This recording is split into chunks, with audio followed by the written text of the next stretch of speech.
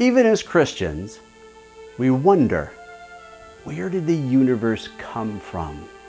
How was it created? Who is God? Where did the first people come from? What is sin?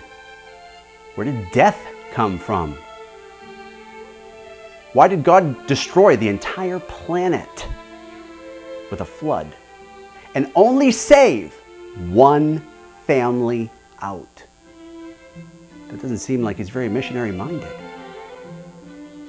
What happened to the people after the flood? Where did they come from? All of those people came from Noah's lineage? Who was Lamech, and why did he murder someone and gloat in it?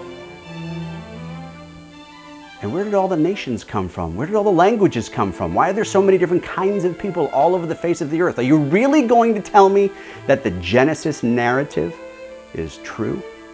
That it is, in fact, historical narrative and not just some kind of metaphor or fable or something else? No, what I'm going to tell you is that the rest of the Bible is absolutely meaningless if the first 11 chapters of Genesis are not historical narrative. They are. And as a matter of fact, the first 11 chapters in Genesis gives us everything that we need to understand the basics about life, about God, about sin and death, and languages and nations and peoples, and what God requires of us. As a matter of fact, the rest of Scripture rests on those first 11 chapters. There is no Savior, Jesus Christ, without God's promise in Genesis 3:15. There is no redemption.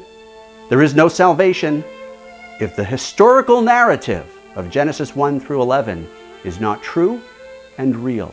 There is no Abraham. There is no Isaac. There is no Jacob. There are no judges. If Genesis 1 to 11, if that's a fable, the rest of the Bible is a fable. That premise is extremely important, and yet it gives us today what practical ideas, biblically speaking, we need to understand concerning those beginnings. So in this new book that I've put together called A Practical Guide to Primeval History, I deal with the first 11 chapters in Genesis and all of those questions. And what the text is not only saying, not only what doctrines we can pull from that text, but also how it practically applies to us today. It's a little technical in certain areas, but we need to be a little technical because God was a little technical in the structure of those first 11 chapters.